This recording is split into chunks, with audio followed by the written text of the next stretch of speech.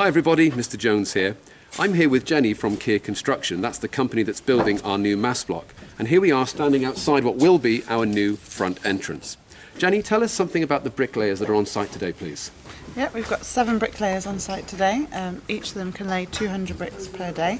And as you can see, we've finished the ground floor and it's just ready for first floor construction next week.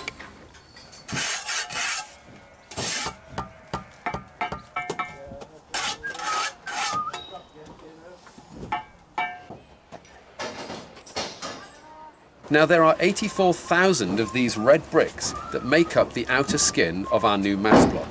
So with the figures that Jenny just said, a team of 7 bricklayers on site and each person laying 200 bricks a day, can you first of all work out how many days of bricklaying effort is required to build the outer skin of our new mass block? And the second question is this: because of bad weather, we only really get an average of 4 working days per week. So now that you know that, how many weeks of effort is it going to take to finish all of the outer skin of our block? Use some maths and help me solve this problem.